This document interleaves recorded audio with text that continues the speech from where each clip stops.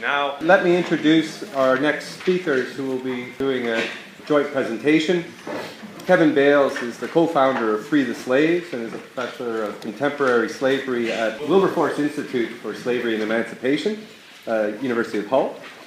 His book, Disposable People, New Slavery in the Global Economy, has been published in 10 languages and was named one of the 100 world-changing discoveries. The film version of that book was awarded a Peabody, and also Kevin earned 2 Emmy Awards as a result of that work.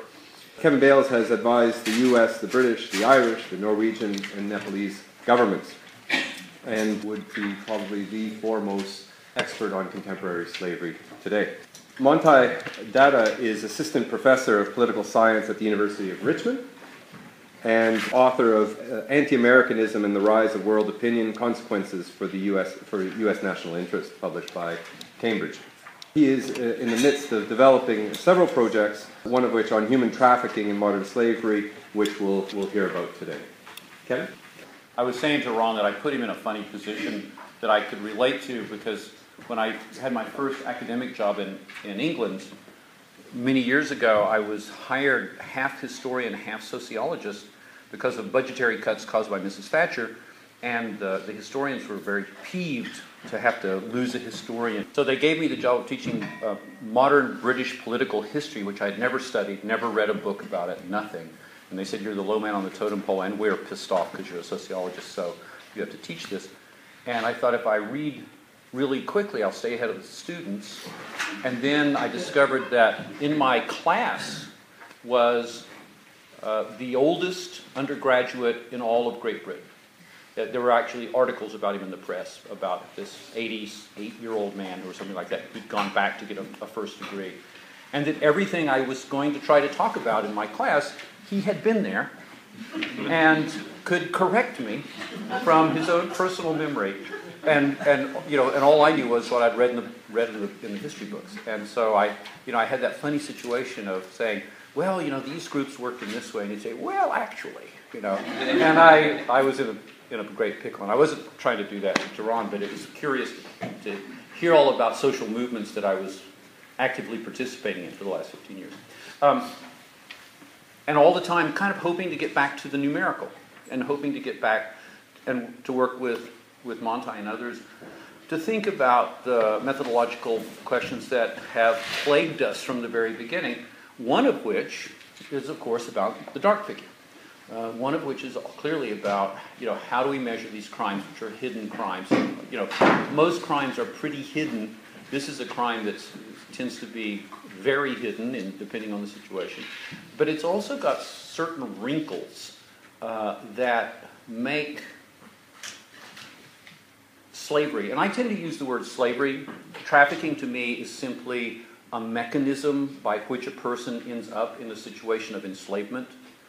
I appreciate that because from the beginnings of this current contemporary slavery movement, this fourth great, globally, the fourth movement in history on contemporary forms of slavery, the words human trafficking were first used much more than the word slavery, because the word slavery meant something in the past, whereas this new thing, particularly coming out at the end of the Cold War and the periods of globalization, the transfer of people across borders is called human trafficking. People say, oh, what we have today is human trafficking, it's not slavery, that's the stuff from the past.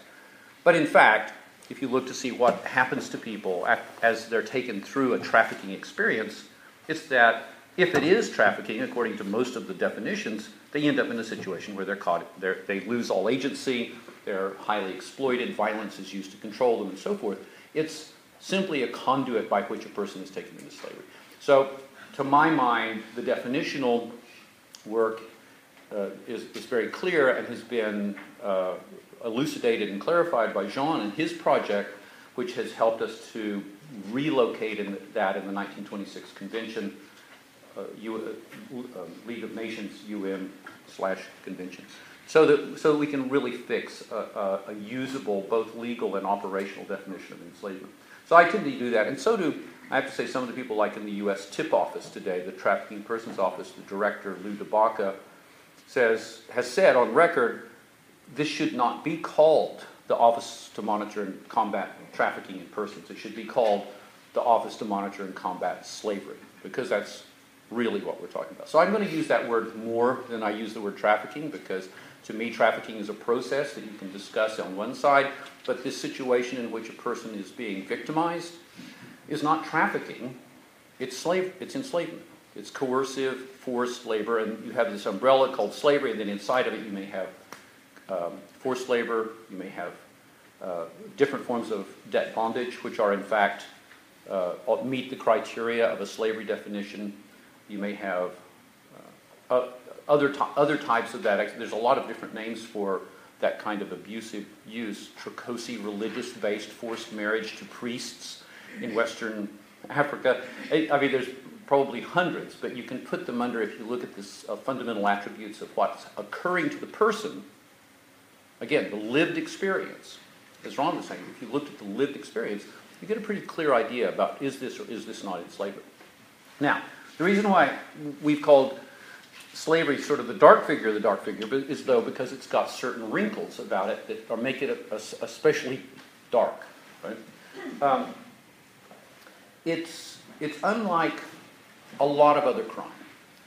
Let me just talk through a few of the reasons why it's unlike other crimes. For one thing, it's a relationship. Now, clearly, a lot of crime involves having a relationship with someone, domestic violence and so forth, but it's a relationship at several levels. You know, it's an economic relationship because it almost always about economic exploitation of some form. It's a social relationship because it occurs within usually a group of people. Sometimes a large number of those people are enslaved. Sometimes, for example, in the case of domestic slavery as a domestic worker, you're in a free family, but you're the one who's enslaved. And then to stay with the enslaved domestic workers, which we believe, and we think we have numbers, to be the second highest form of enslavement in the United States after commercial sexual exploitation, often becomes a very emotional relationship because it's, you know, particularly the relationship between enslaved domestic workers and children within the family that they're enslaved. And this has been a very interesting psychological component to understanding those forms of criminalization. That's an interesting part of it, but of course relationships occur in a number of different types of crime. But there are some other things that take us even further. Victim surveys are based on the idea that, and often, again, implicitly based on it, it's rarely stated, are based on the idea that a crime is an event which occurs and ends in a fairly short period. So that when we think about a burglary, a sexual assault, a car theft, you know, it begins and then the burglary ends and it's 15 minutes later, the assault is 12 minutes later, the car theft is, what was the name of the film? Gone in 12 seconds or something like 6 seconds, right? So it lasted 6 seconds. But enslavement is a crime that is open-ended on the temporal dimension. It begins and then it just goes until it ends. And there is no fundamental end point that exists for enslavement except that of the lifespan of the person enslaved. Now, there are plenty of ways that it will come to an end. Police intervention, escape, you know, who knows, liberation by an injury, who knows how it might end. But in terms of the functional way that you can guarantee the only way you can guarantee it will end is with the end of the life of the person enslaved. Everything else becomes a variable. Now this is why we actually struggle with how to term it to talk about it in terms of victimization. And if you look, for example, at the largest crime victimization surveys, like the British Crime Survey or the American Victimization Survey, and you search through them for information about events, crime events, and length of crime events, you don't find it. They do not measure the length of victimization, even for the crimes that they record, for any of the crimes that they record. They refer to the crime event as if somehow they're almost all the same length. But that's it. They're not thinking about it in crime surveys. They're not trying to measure it in crime surveys. So we talk about it kind of as a process. And one of the reasons that we talk about it as a process is because it has a history. It's long enough to have a history. And one of the things that's a bit confusing and confounding sometimes, particularly when you talk about sex trafficking, is that if you speak to people who have been victimized in enslavement from trafficking, what you discover is that they can end up being the victims of a large number of crimes and even different types of enslavement. So that people who are lured into, drawn into a situation of enslavement end up in agricultural work for a season, might then be turned. Can we still hear me? I get 5 seconds. Okay, I can put on my big voice there. That can then be removed because they're under total control, because they've lost agency. They can then be removed from working in the tomato field and put into a brothel or sent off to do cleaning. I mean, all of that's possible, so that you have these different types. Plus, if you speak to survivors of this situation and you say, let's walk through all the possible things that have happened to you, of course what you discover is, enslavement was just a door that opened that took them into physical assault, sexual assault, all kinds of different other crimes have been committed to them and with them and around them, including coercive proxy crimes, right, that they were then forced, right? So it's wonderfully complicated. And fascinating in its way. But yes, the idea that it's actually you open the box to any particular enslavement and you get a whole bunch of crimes that are interrelated and so forth. So we're still working out how best to think that through as a process. Now, here's calling on the great work of Robin, John, and others. When we were wrestling with these questions about definition that Sally was talking about that's occurring with corporate crime, we're beginning to achieve some sort of unity around the guidelines. And I argued a lot with Sean about this, and I didn't think he was right, but he convinced me he was right, and in fact I got with the plan finally. And have now begun to understand that if we use the 1926 property-based definition, you can operationalize that in social science as well. But that's not the key thing. I just wanted to compliment you because I'm very excited about that work. But the key thing that I wanted to point to is that within those guidelines about how we can define this, one of the things that we put in there is the fact that it's a period of time which is for that person indeterminate. Now what's interesting is that if you go to the law of slavery, very, very rarely does it actually say that in laws against slavery or trafficking or so forth. They say this is a crime to do this, force, fraud, coercion, use in this way, but they never says, and this is a particular crime that's marked by the fact that it is completely indeterminate in the length of time that it can occur. So what I'm trying to get at is just that it's just not mentioned. It goes without saying. It's as if we're all supposed to just know that. And in a sense we do, because we understand slavery in history, that we just sort of understand that, gosh, slavery takes place over a long period of time.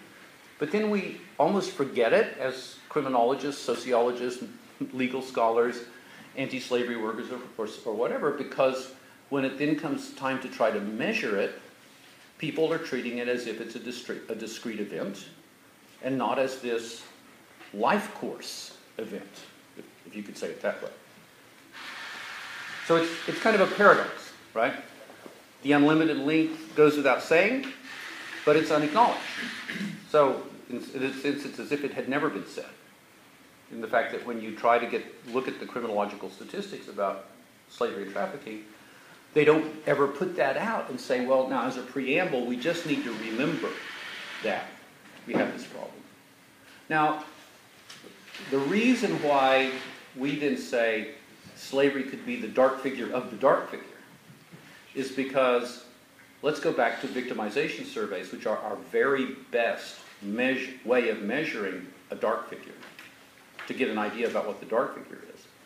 And when we understand that those are based absolutely and perfectly upon the concept of crime as an event, So that you show up each year with a randomized survey and say, did someone steal your bicycle? Did someone steal your car? Whatever. And did it happen in the last year? It was an event. Well, not only does the crime of enslavement remove itself by not being an event, but of course, who is in fact also removed? The victim themselves.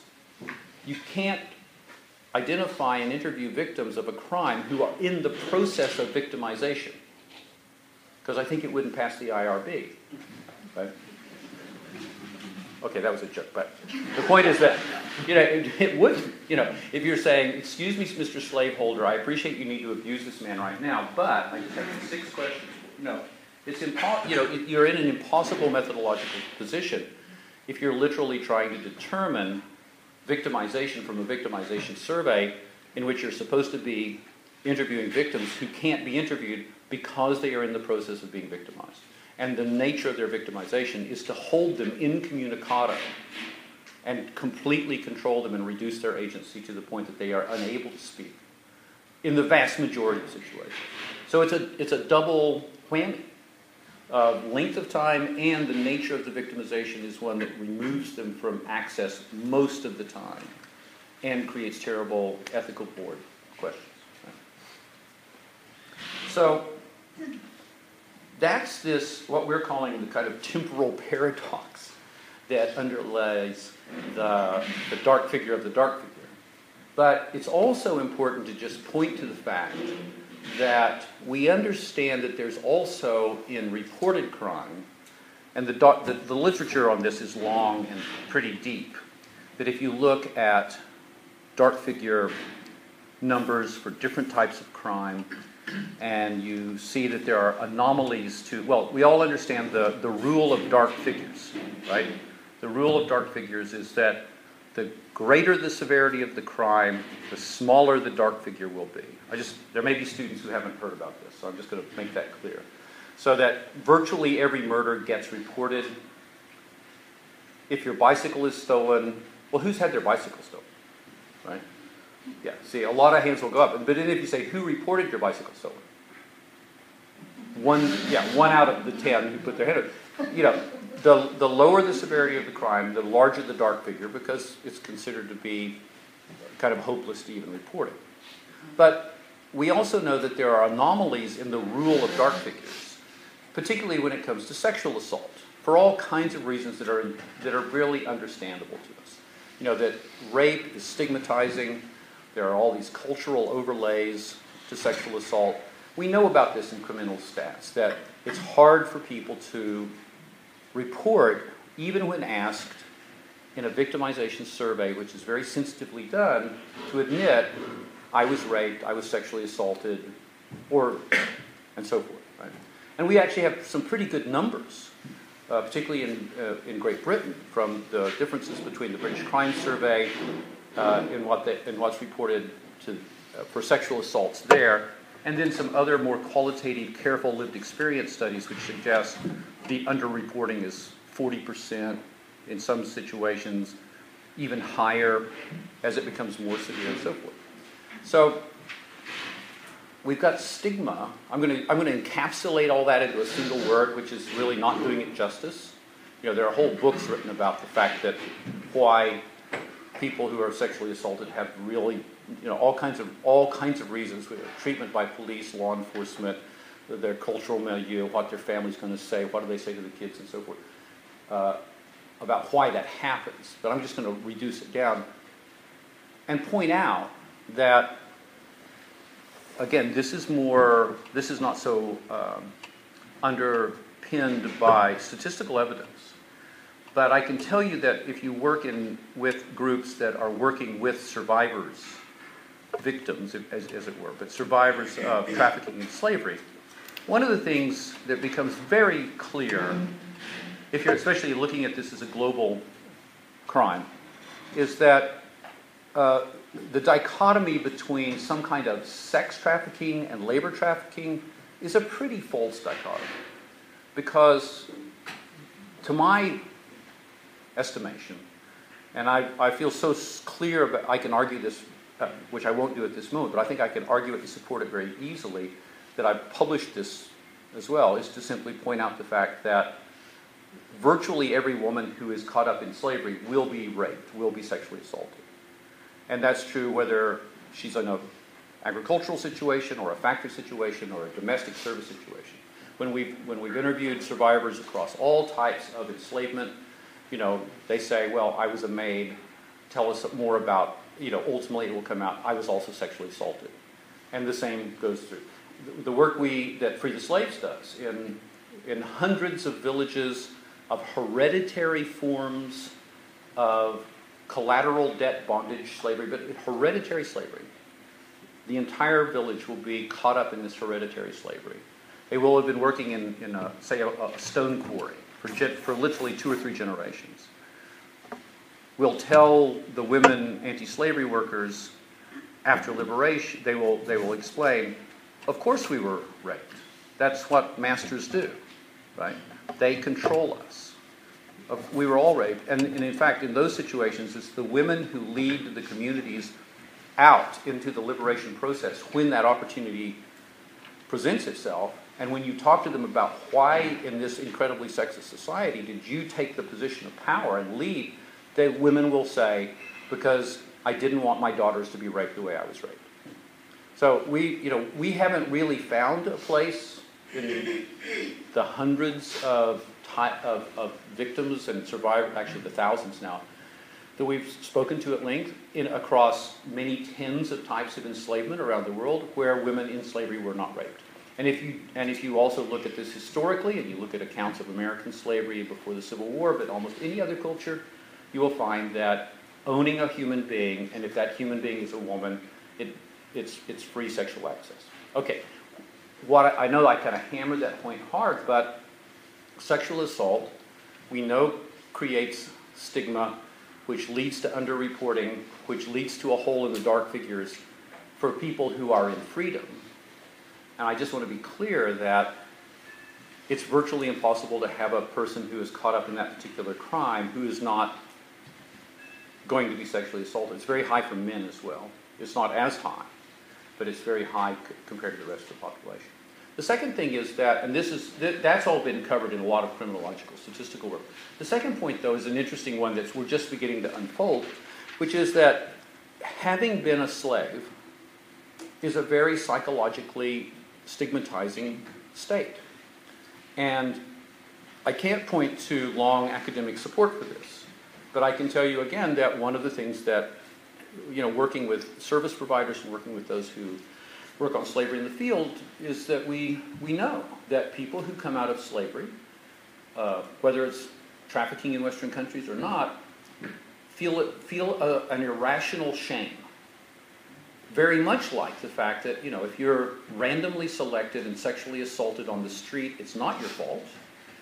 We understand that. We understand that rape victims, it's not their fault, and yet rape victims often report the shame that they feel at having been assaulted. And yet, it's clearly, at one level, an irrational shame because they would do nothing to precipitate this crime occurring to them. They are a victim of a crime. I don't go around feeling ashamed because someone stole my bicycle once. It's a curiosity, but a very understandable one when you dig deeply into why and how that happens and the violation of person and so forth. But what's interesting is that you find that same level of irrational shame and stigma being applied by ex-slaves to themselves. So there's also even when they're out of enslavement, they often don't want to talk about ever having been in enslavement. So I just wanted to throw in that we've been trying to pick apart how the dark figure could be affected, comparing it to ones that we already know, factors like stigma, that we know will affect dark figures. Okay, I think I've done that clearly enough. Oh, that's right. Monti made me do slowly appearing slide here, and I was thinking, what happened to the slide? But it's because it slowly appeared. We, however, have something to offer today in the sense of an estimation of the dark figure. We've been hearing how it's impossible from Ron. or really difficult from Sally. And I'll just admit right up top that we have reached some estimations, but that we also appreciate that the foundation upon which we have built them is not probably built of granite, but perhaps more like solid pieces of wood which might shake in the wind, right? But you'll see what I'm talking about in a moment. It's because we have to, where this is the first time this has ever been done, and so we've pushed our sort of limits of how one might do this, and use some extrapolation methods to do so. So what have we done? And we're doing this just for the European countries. The first is that this was, in a sense, a breakthrough that was not down to us at all. A team based at the University of Nebraska-Lincoln in the United States added 3 questions to a large-scale random sample survey, health survey, in 5 Eastern European countries. As you can see, the sample sizes were large enough so that we're actually able to say, and they were randomized well, so we're actually able to say these are representative samples. So the first question was, how many members of your close family traveled abroad because they were offered a domestic or nursing job, but on arrival were locked and forced to work for no pay? Right. So clearly, these were linked to the situations that were more likely to occur in those countries. There's nothing here about debt bondage in agriculture or anything like that, but it was like this. The second question was, how many members of your close family traveled abroad because they were offered a job, but on arrival they were locked and forced to work in an enterprise, on construction, in the agricultural field, for no or little pay? So this was, again, drawing a lot on what is understood about those countries, because one of the things that came out of this was the very high level of the trafficking of men out of these countries, which has sort of been ignored by other studies. And the third question was this, about traveled abroad, offered employment, but arrive in the country, passport was taken away, forced to work, sorry, that's a misprint, in the sex business. Right? So this was getting at what is called sex trafficking. So out of the populations of these countries, we now have a random sample survey estimation of what proportion of those countries were actually trafficked into a situation of enslavement. And if you take Pennington et al. Are the folks in Nebraska, and if you take their numbers and you say, okay, if we're assuming that this random sample survey is representative, and we take the population of this country, and then we take the number of people who answered yes to those questions, and we're able to determine what proportion of the national population has been enslaved, this is what you get. And I have to say that as someone who's worked in the field, and I suspect that there are other people who've worked in the trafficking field in Europe, will tell you, if I had hidden the numbers and I said, okay, which country is going to have the highest number? People would say Moldova. Moldova is known to be a hotspot of human trafficking in Eastern Europe, and Bulgaria has always been known to be higher than Belarus, and so forth, and for a number of reasons. But particularly Moldova, and Moldova, comes out very much the higher one. Right? Now, this is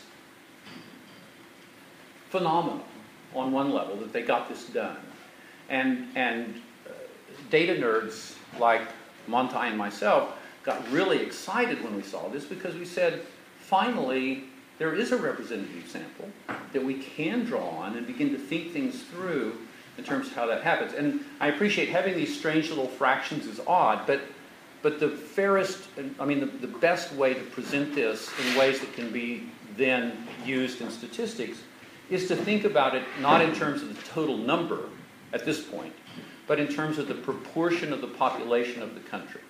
Okay, so we're clear about that. Now, then we've got +2, so it's kind of like the dinner invitation, +2, But I've worked with governments and independently with the ILO on estimations for the United Kingdom, and for the United States.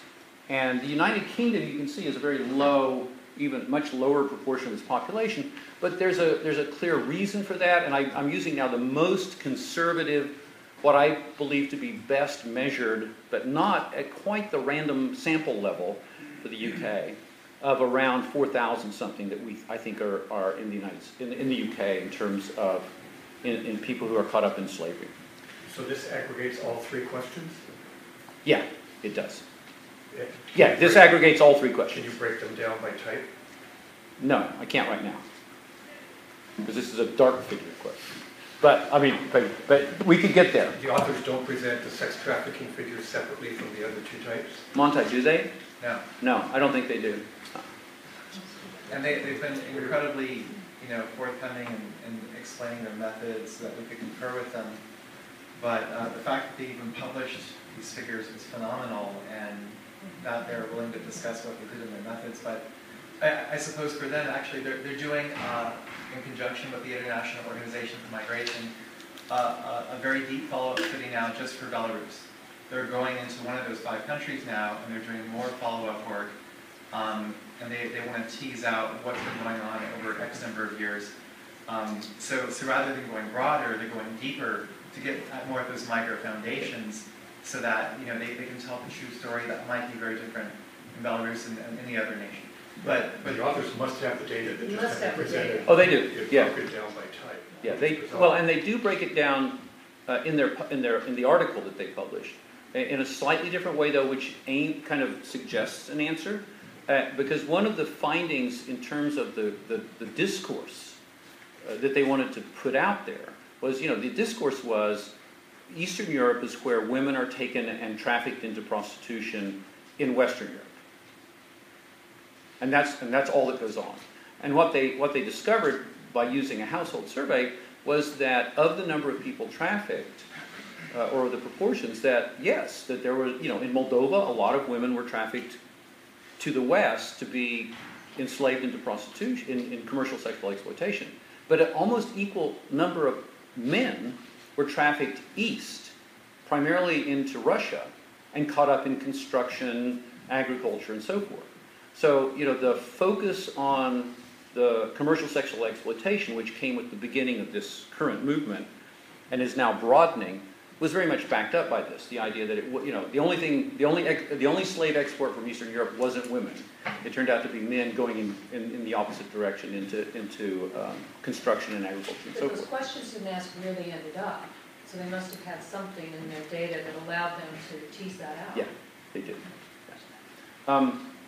The UK number, I was about to say, one of the reasons why it would be low is that it's the European country that's not one of the two European countries that are not in the Schengen agreement. So there is no free movement between Britain and any other European country.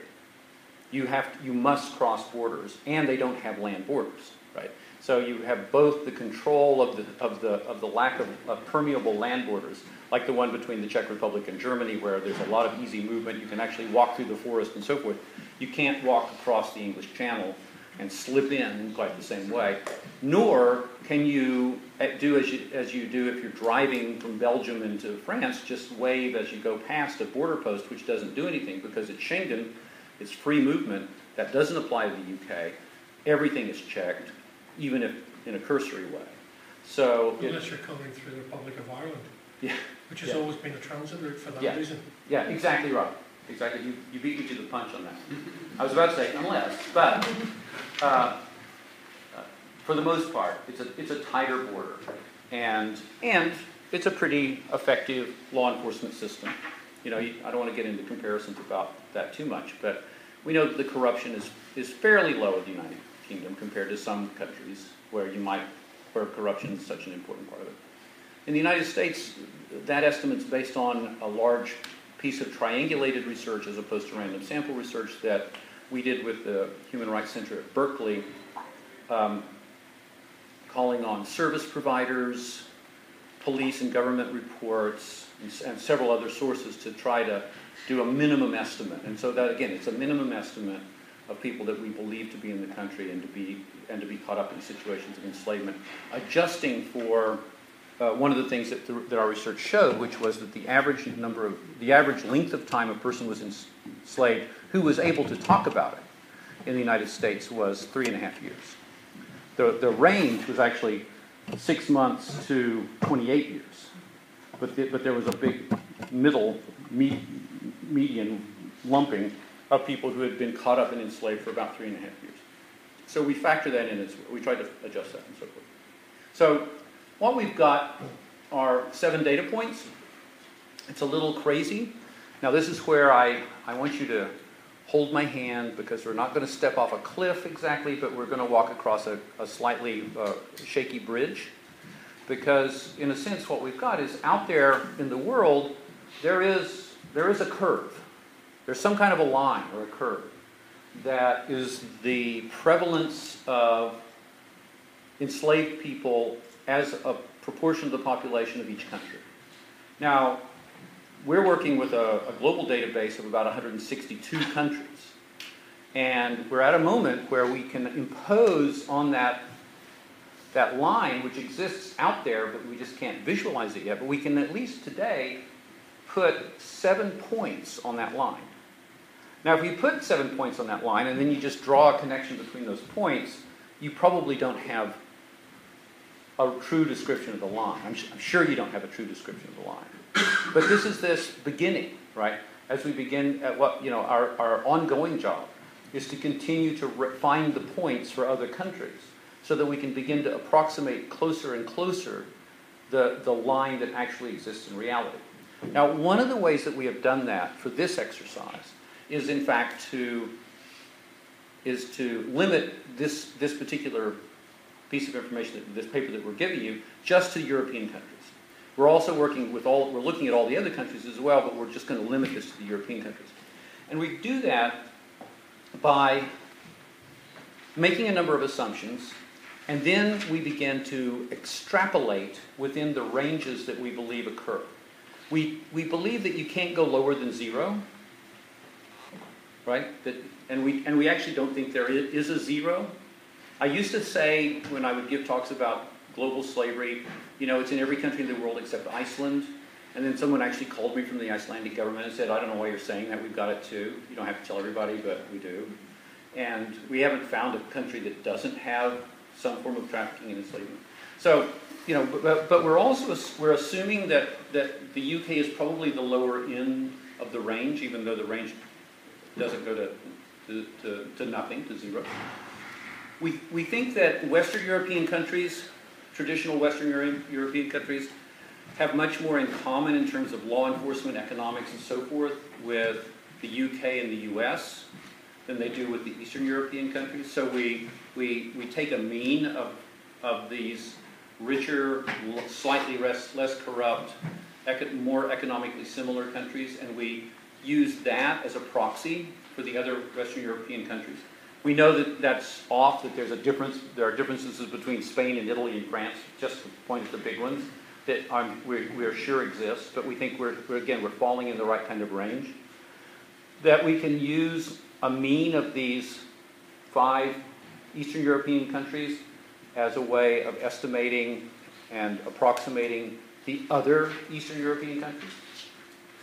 And on the basis of that, which is a form of extrapolation, and which is also one that we checked by looking at arrays of other descriptive variables for each country, trying to make sure that countries with similar GDPs, economic trends, law enforcement capacity, and so forth, were grouped together on the basis of these extrapolations.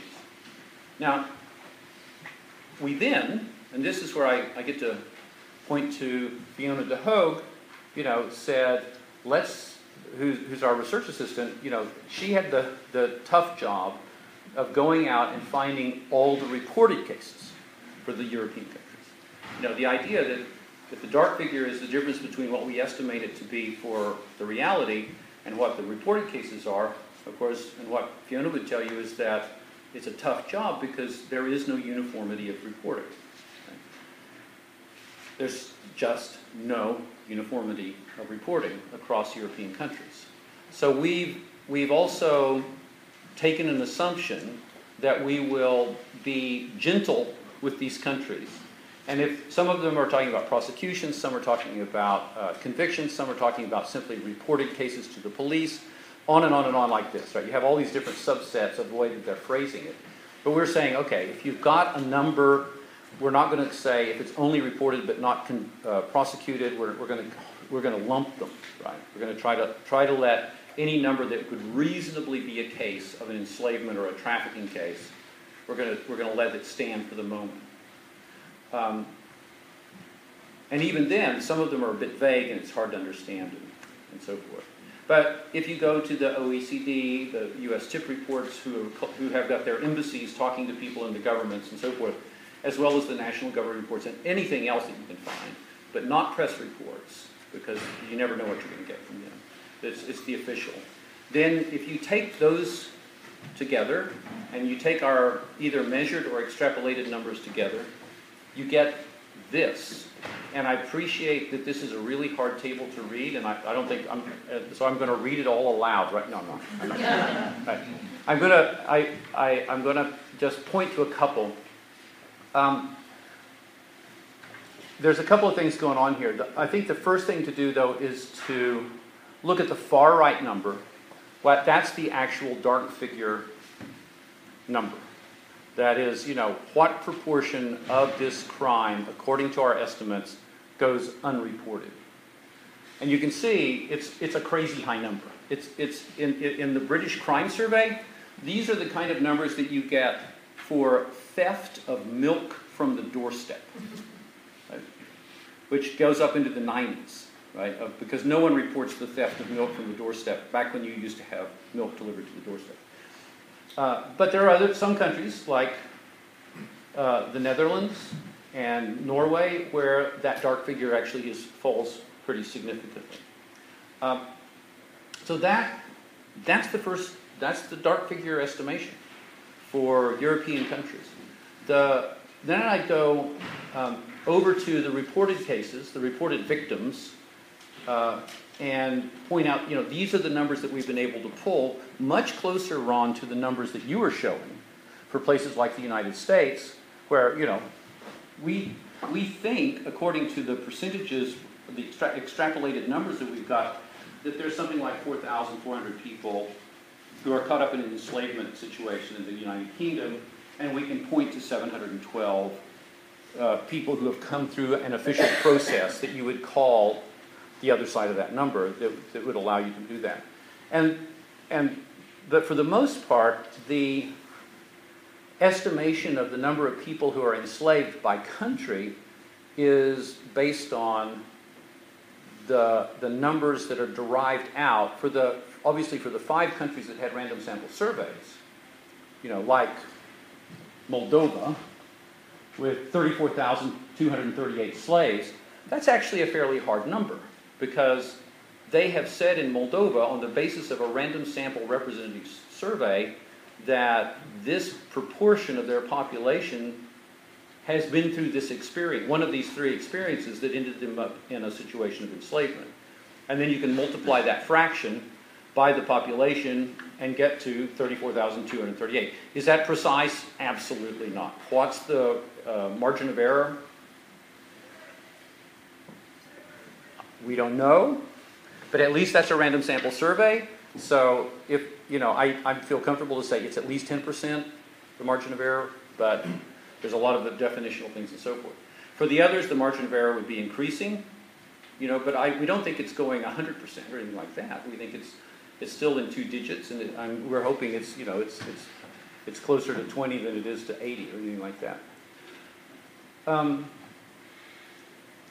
Than this one. It also suggests, when you sum it all up, that out of the 745 million people in all of these in the European community, that there could be something like 1.1 people who are caught up in slavery, who are enslaved. Just add a footnote.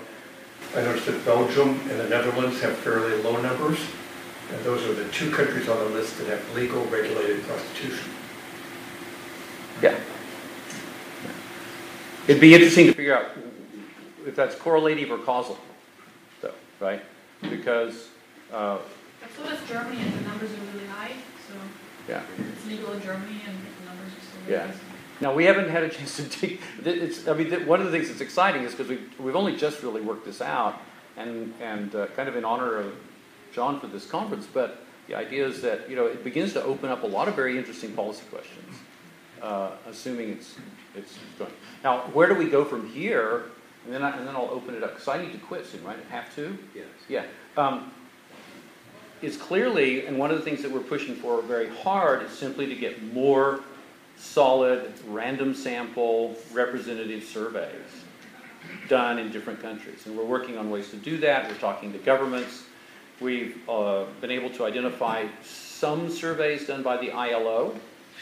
So we now have data for Niger, for example. For what it's worth, and I have to admit it's not worth a lot, but using our extrapolation method, where we adjusted for external variables and so forth, but then used the base estimates to extrapolate out. We had estimated a number for Niger based on our extrapolation methods. Then we received the ILO data, and we had and it was a great validity check, and we felt really kind of proud of ourselves, though the next one will kill us, I'm sure. But this one we were within 2% of the numbers recorded by the ILO for Niger, which was so close we couldn't hardly believe our good luck. But we're very anxious to see if our extrapolation methods. We need to have them checked by, say, 5 or 6 more external random sample surveys to see if our extrapolation methods are working out. So, voila, as they say in some countries. I bet there's some questions about this, and I bet somebody was going to say, "This is crazy. I mean, this is how dare you?" Let's In which case, it's Monti's question. So thank you very much to Kevin for that presentation. Dr.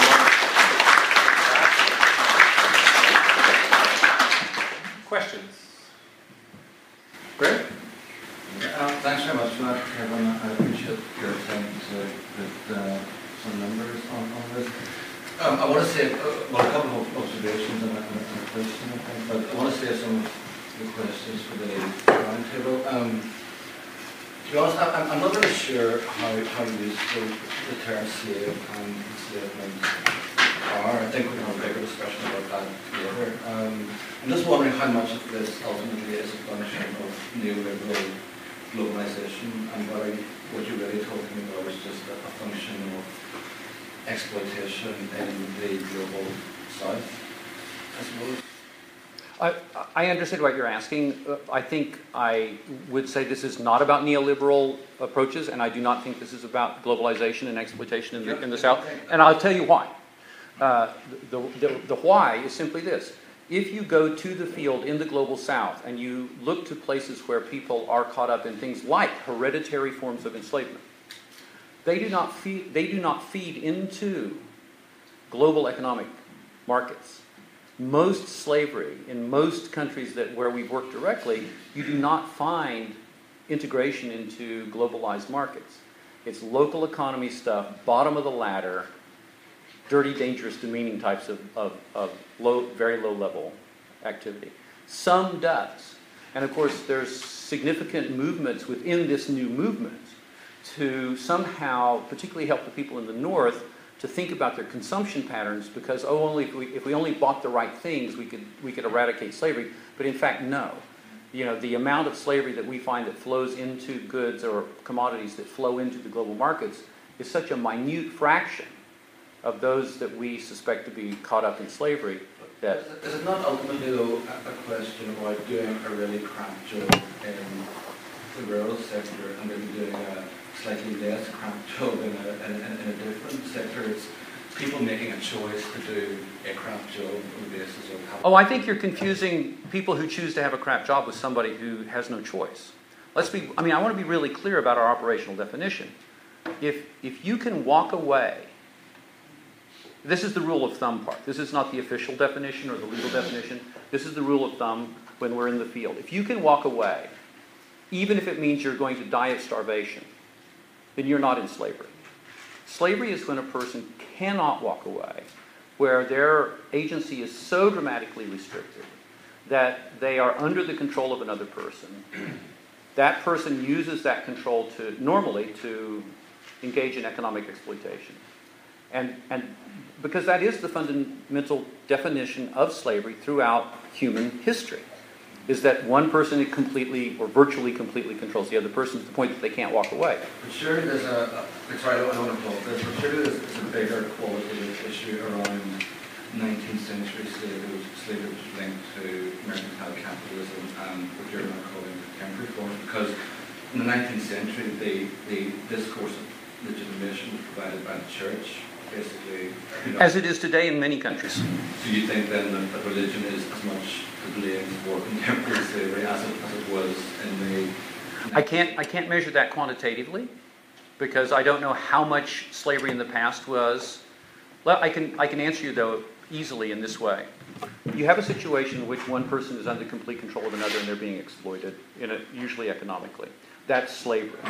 In every country, every society, at every point in human history where that has existed, it has been packaged. It's rationalized and justified by economics, by religion, by politics, by ethnicity, by gender, by race, and so forth. Or a combination of all those factors. And today, it is rationalized and justified by different combinations of those factors. The packaging around slavery in every moral economy in which it's allowed to exist is exactly as diverse as it was in the past. It's true that at one point in human history in the American South, before the Civil War, there was a particular set of packaging that had to do with religion and race, primarily. But if you look across the 5,000 years of history that we have of enslavement in human societies, you'll discover that rationalizing, justifying package varies very dramatically. Just one final quick thing. You talked about slavery as a life force, but as assistant scholars would tell you that the life course, people drop in and drop out of life course events very, very rarely. It's something that's actually fixed and static. The life course is about dropping in, dropping out, people engaging, disengaging. Is a prison sentence then not a life course event? You could say that, but in terms of say a young person's participation in crime, it's something they drift in and... Well, then scratch that from what I said. If I've stepped on anyone else's nomenclature. Maybe you didn't mean in terms of... No, I didn't. Criminology, right? No. Sean? Yeah, I'm interested in your methodology. I see it quoted in a number of places that it's estimated there's 28 million slaves in the world. 27. 27? Yeah. I just wondered how you apply this kind of extrapolation technique on a global scale. This is within Europe. I still don't understand the methodology. Well, let me be clear that 27 million number that I released in 1999 was not done in this way. Okay, that was something else. That was a secondary source analysis. I was using the same methodology that was then adopted by the ILO. Though, unlike the ILO, mine was reviewed by editorial boards and other methodologists, and we don't know what happened with the ILO because they won't say. So, but at least mine has peer review behind it. I've seen that figure used in the 2012 TIP report as well. 27 million? Yeah, because they come to understand that that's the only number that's got peer review. And they feel better about it, even though since I originated the number, I will tell you it's loose because it's a secondary source. What's exciting for Monti and myself is that we're using the same extrapolation methods to global estimation now. We're trying our best to build on other random sample surveys that are representative and extrapolate to some other countries by that. That number is going to be something more like 29, but don't quote me, because we're still working through all these equations, trying to see where this is going to go. But this is the first time that, in a sense, there's actually a number behind the number, even if it's one upon which an extrapolation is made. Does that help? A little bit. Okay. Well, tell me. I would like to go back to one of the sources of the numbers, and that's the household surveys in the Eastern European countries. Mm-hmm. And that's just 2 comments on that.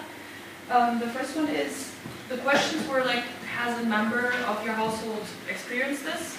So what about if it's multiple members? Because a lot of the time, I mean, if families are big, it might be 2 people, 3 people, 4 people. Or the same one, over and over and So over that, again. I would suppose that wouldn't show in those statistics. Monti, do you know the answer to that question?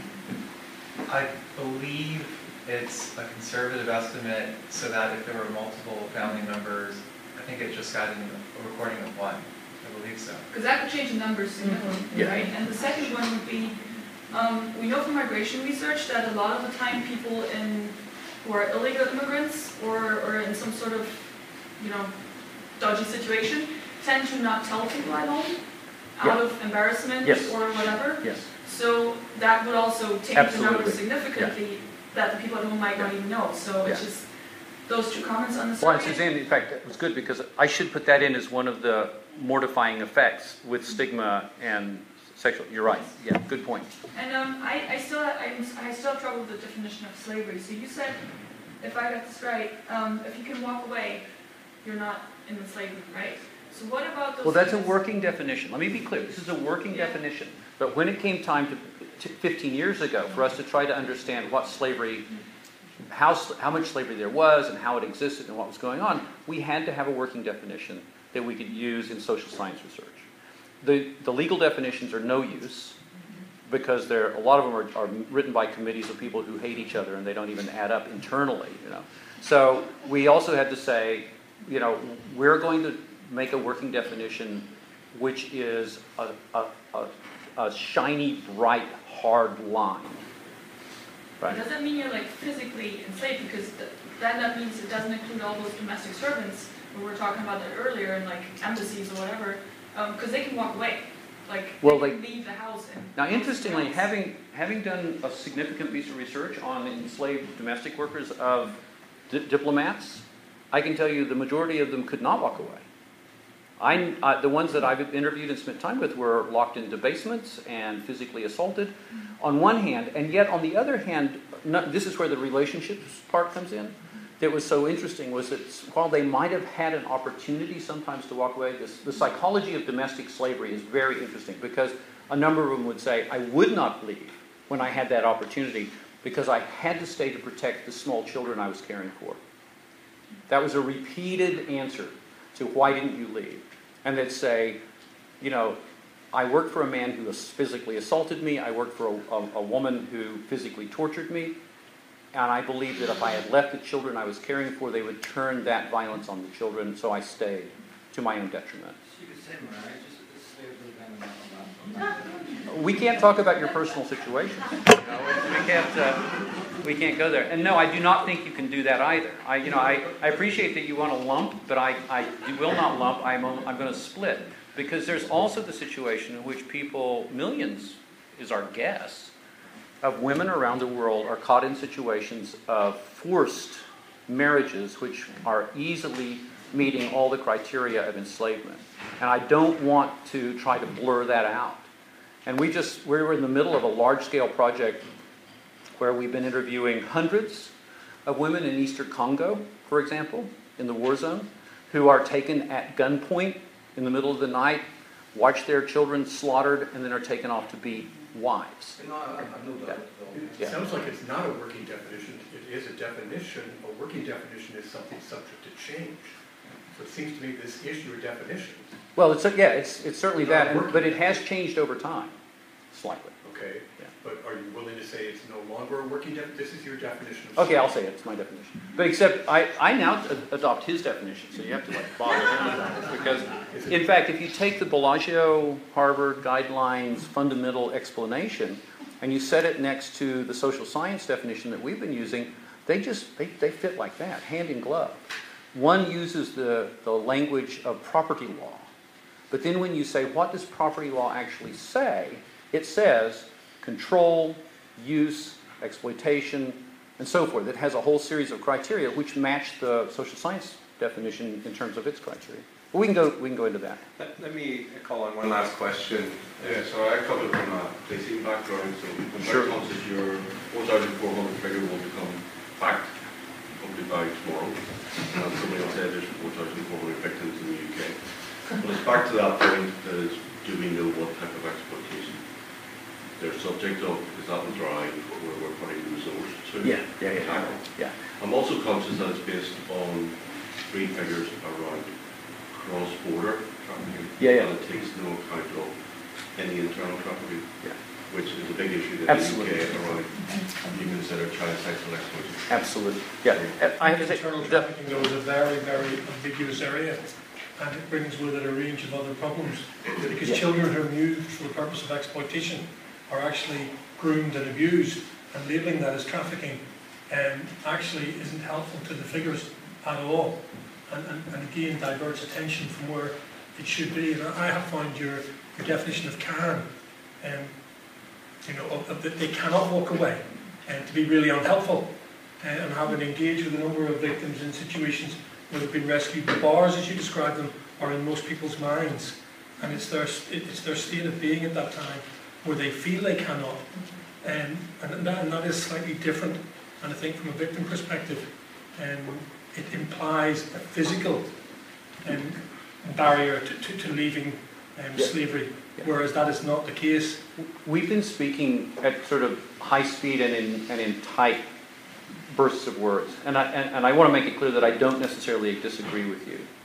I really don't, because there are so many situations, and again, I'm going to remove this all the way to Nepal, where I've met hundreds of people who, in hereditary forms of slavery, experience virtually no physical barrier. But after 2 or 3 generations of slavery, you don't need physical barriers, right? They understand that my family has always belonged to that family, and that this is the way life is. It's even a sort of psychological space beyond that of, if I do this, something bad might happen to my mother or so forth. But so I don't disagree. But let me just say that British number doesn't come from extrapolation. That comes from internal Home Office work that I've done with them. But again, in terms of how it's breaking out, that number's a little old. It doesn't. I don't think it's right in terms of how it divides out. The whole explosion of the use of Vietnamese children in cannabis factories was just beginning when we were putting that number together. So that's a very important thing to begin to keep as it's a very dynamic crime situation. Let me just say that we are going to have a round table after our next presentation. We'll have a good more than an hour to have an open discussion about things. And so with that in mind, can we thank Kevin and Monti?